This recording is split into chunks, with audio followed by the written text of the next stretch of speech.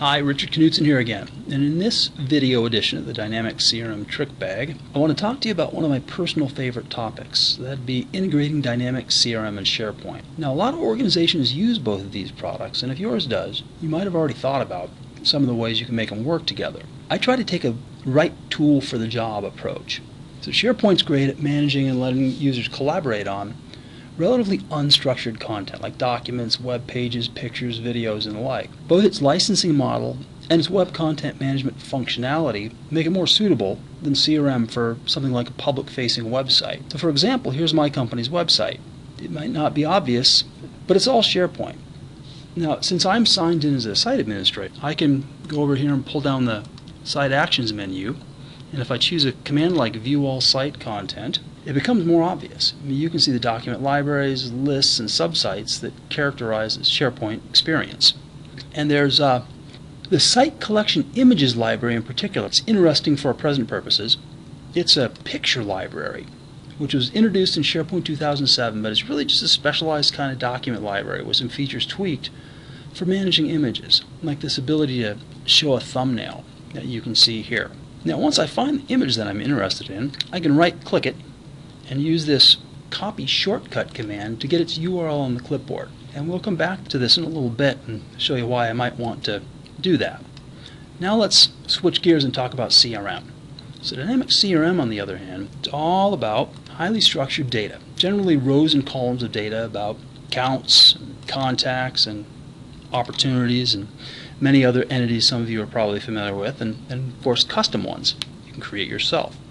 You can think of it, in fact, as a platform for building customized relational database applications. And with the structured nature of the data, it's also generally easier in CRM than it is in SharePoint to create things like workflows to implement really specific business processes, a lot more granularity than you can easily do in SharePoint. So this is my company's slightly customized CRM online application, and you immediately see some of the obvious differences. It's less about pages on a site, more about tables and structured data. So SharePoint lists don't have relationships between them, but the relational aspect, it really is fundamental to the CRM experience. So a simple example would be to navigate to an account form and just go look up a good one with lots of contacts, and I open up the form for Accenture. And once we get the account form open, I can click on contacts here and I can see all the contacts that are related to Accenture.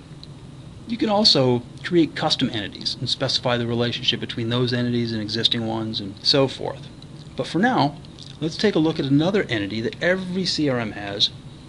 That would be the user entity. Go to Administration and click on Users. I can pop open a user record and you'll see a slightly customized form here.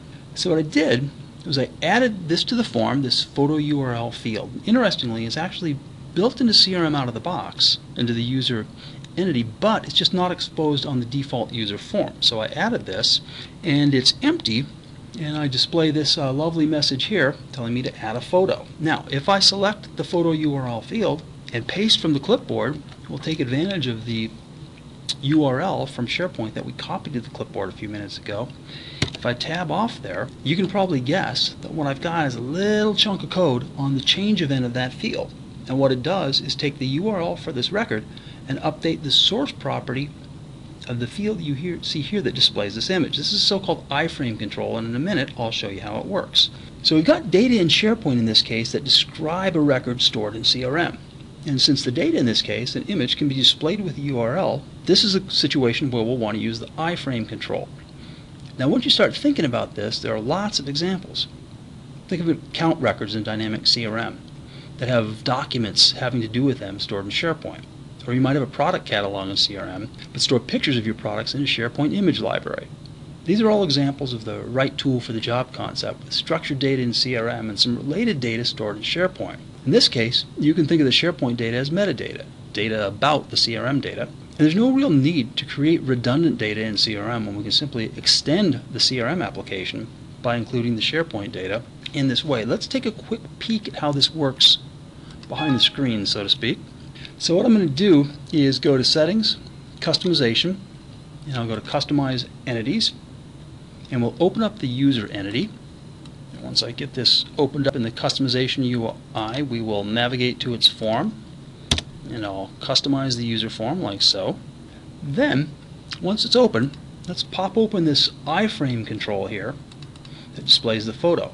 Now, an iframe isn't a normal CRM attribute that we'll add from the database. Rather, I'd add an iframe control to a form by clicking this Add an iframe over here. And you can see here it's got a URL property. This is the source URL that our code needs to update dynamically. So we'll close out of here and let's go look at this photo URL field, which is where we pasted the URL in from SharePoint, if you remember in the user experience. And what I'm going to do here is navigate to the Events tab and open up its change event. And here's the relatively simple code that fires when the value of that photo URL field changes. What happens here is it takes what's on the right hand side, the value of the URL that's been entered into the field, and assigns it to what's on the left.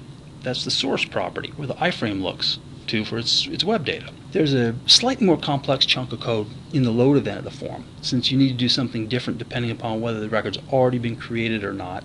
But the essentials are really captured in this simple one-liner you see here. Now, this probably doesn't seem like a big deal, and maybe it's not. But an important point I want to make is how generalizable this is. This essential theme with occasional variation can be used really in any situation where content that can be expressed as a SharePoint URL is related to a CRM record. To illustrate, I'll show you an example in an entirely different context, but that uses almost identical techniques. This example is still in our CRM online environment. It uses a custom entity I've created to keep track of learning resources. I've exposed it on the Resource Center, so I'll navigate to the Resource Center and click Learning Resources. And what we can do here is use a custom entity to get similar functionality. We store our videos in a nice familiar SharePoint document library, so we can use the same essential approach. I can navigate to this entity and I'll select a view that I've created, call this the Customizations course, and this view exposes the various learning resources that make up a customization class for Dynamics CRM 4. Now, this is an entirely custom entity. If I open one of these forms, you can see what this looks like. Very similar approach take here. Notice that if I tab down, I've got this resource URL here, and I'll cut that, and if I go to the View tab, notice I don't get very good results, but I'll just paste it back in there. As soon as I remove the focus, the change event fires, and you can see that we're going to be taking a similar approach here. If we looked at this, you could see that there was an iframe here, and I have an almost identical little chunk of code behind the change event of this resource URL. This is a custom attribute that I've added to this custom entity that I can use then to expose videos in this manner. Okay, so since this is a custom entity, hopefully it'll give you some ideas for the kinds of applications you might want to do. But these examples that we've looked at are what I'd call CRM-centric integration with SharePoint, where from the context of a CRM record, it makes sense to find some related information stored in a SharePoint site. Now, these examples are pretty straightforward because the URLs were static, and our users would simply need to locate the address of the SharePoint resource and enter it into the URL field on the CRM form. I'll close by giving you a glimpse of a slightly more complex integration. Now, what I'll do here is navigate back to the Accounts entity, and let's go find an interesting account. If I pop open the Accenture form here, you'll see again a slightly customized account form. And notice now I've got tabs here for live search and Moss search. And notice in particular I'm on this record for Accenture, and if I click on the Moss search tab, here's another interesting SharePoint integration. This one's slightly more complex. What I'm doing is that I'm dynamically constructing a SharePoint search URL. I'm going to then go out and use it to construct a URL that does a search against our SharePoint, this Accenture, anywhere within our SharePoint intranet. So if I go to another account record, click on Moss search, I'll get search results for that account. Similar approach for a live search. Here's a public site. Live, you can do the same thing with Google, with Maps. There's lots of applications of this. The general point is that if there are data out there that have to do with a CRM record and can be got to with a URL, you can use an approach like this to integrate them into your CRM applications. So I'll talk about some other applications of this in future sessions. But for now, Richard Knudson here, signing off, and I hope you found this helpful.